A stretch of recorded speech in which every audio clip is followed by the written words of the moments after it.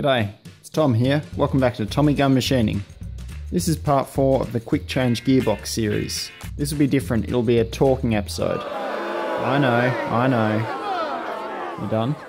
Now that we're 3 parts in, it'll be a good chance to discuss design intent. Because why would you begin with that?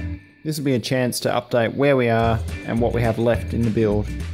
For those just joining us, this gearbox is for my lathe.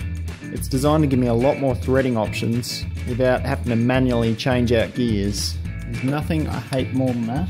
You spend about 10 minutes changing gears, setting it all up, cut your thread, then you've got to spend 10 minutes changing it all back. The other issue with this, some cowboy rigged all this up before I got this lathe. The gears wobble, and I actually had gears slip out of mesh. Some of you watching will say fix your banjo, fix your gear studs. If I'll go through the effort of making this better, I might as well make a gearbox so it's just levers that I flick. Let's run through the model. Starting at the input, I've made an adapter onto an existing gear stud on the lathe. From here it's onto the Multiplier Assembly. I found this part had the most influence in the shape and the size of the gearbox. This assembly lets me step gear ratios in multiples of 2, double, half, quarter, etc. From here it's onto the Transpose Assembly. This allows for metric imperial thread selection. I've got a clever arrangement of several compound gears to get a very close approximation. That'll be in the next video. From here there's another selector onto the screw gear stack. This is the final component of the gear train, and is for fine adjustment and thread pitch selection.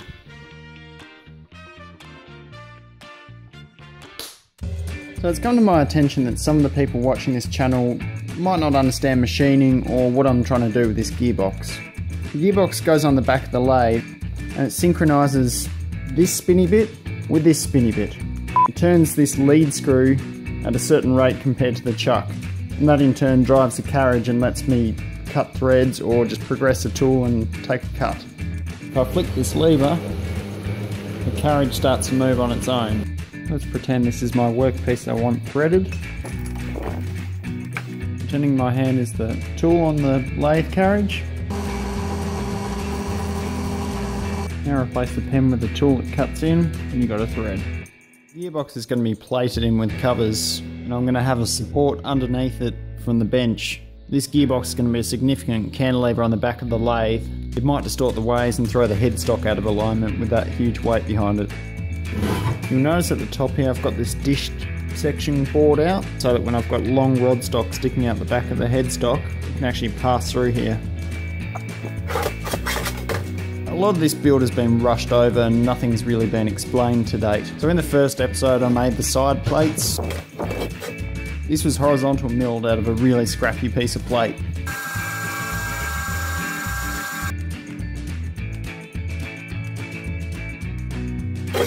I plan on cleaning out all the rust pitting that's still in here and filling it before I paint it for final assembly.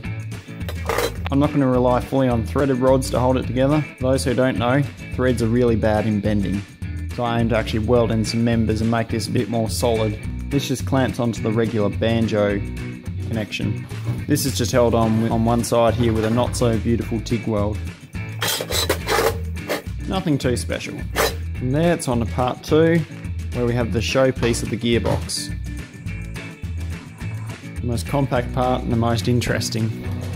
So as I said before, this greatly controlled the size of the gearbox.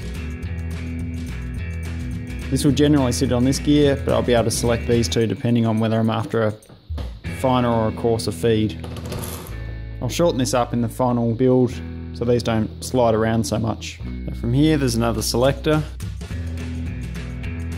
This allows me to select different output gears, and this feeds into the metric imperial conversion compound gears. That's next episode. I've fitted these out with bronze bushes now. My calculations were correct. I can move this.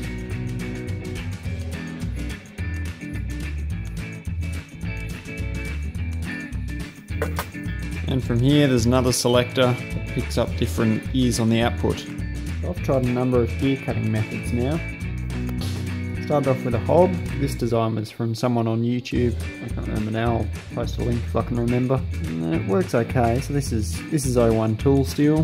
One of my first dividing projects and first attempt at gear cutting. You can see it got overheated and rolled over the edges. I was only able to heat treat the first 3.5 teeth.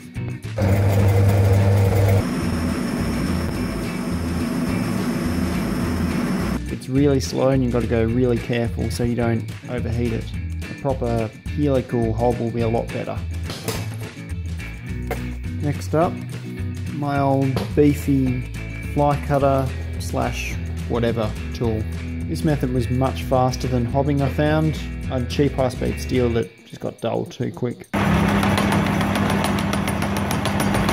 And lastly, these are just import from, well, I won't say the country. I'll leave it up to you to work out where it's from. These actually work really great. You can push them quite hard and take them to full depth of cut and it's not an issue. Even the import ones cost quite a bit, but they do seem to be quality. I made an arbor for this, single point threaded. I will say if you're going to use these, and I found this quite quickly, you do need a key.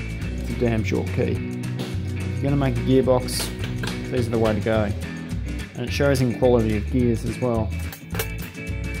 With the hobbed gears, the edges are rolled over on this and the tooth profile isn't so great either. These are a better tooth profile, although it did end up being a bit wide at the root, but it ends up with a cleaner cut as well. And it's a lot faster method. And then actual gear cutters are amazing. No chatter or marks in here. I had to make up this gear holder a while back. It would actually go in the forward drawer normally so I can centre it. This was a great way to protect gears while I had to face them off and that sort of thing.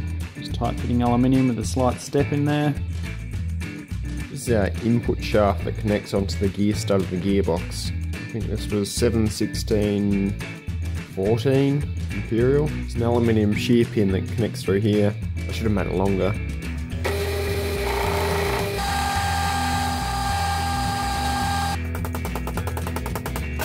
So this is just to protect the gearbox and the lathe from feedback. I plan on putting another shear pin at the other end of the gear train on the output shaft. That way both the lathe and the gearbox are protected from feedback in both directions. That's the idea.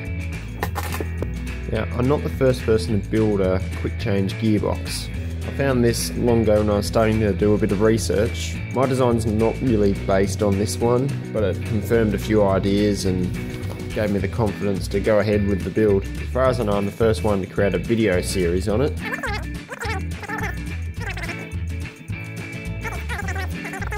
This only has 2 gear selectors in it. Mine has 3 gear selectors plus a metric imperial selector, so there's really 4. If anyone's interested in looking at this, it's, I don't know, Mechanics Illustrated. No, this was on the internet somewhere. So I've gone with bronze bushes everywhere. The main reason for that is just the stock that I had on hand. I had a reasonable amount of this 30mm round bar that I found from a scrapyard, which was a fairly convenient size to push bearings into. These were originally going to have 4 oversized holes in here. So the thinking was that the body would actually have 4 M4 tapped holes, and these would sit with oversized holes so I could fine adjust and shuffle these to get the correct mesh. I experimented on this guy and just tacking these on was good enough. The bearings obviously warp as the world shrinks. If I tack this bearing here, as the world shrinks, this will tweak over a little bit like this. The way I've been getting around that is then putting it in the vise, pull the bearing down and then tack the other side. That's been working really great to get these in correct alignment, bottom down, flat on the face. If we look back at our model, these are the parts that have been made, and these are the parts that still need to be made. My target date to have this gearbox operational is mid-December. Hopefully I'll get the whole lot of videos out by the end of this year. That'll do us for this episode. Catch you later.